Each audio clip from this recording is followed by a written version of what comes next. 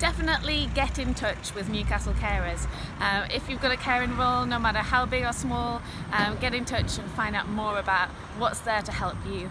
It's always better, even if you think that you're not really doing that much caring, you're just helping someone a little bit or just supporting your mum that's not very well. It's better to get support sooner rather than later, because we might be able to just give you a little bit of information, a bit of advice that can stop things from escalating or getting more difficult in the future.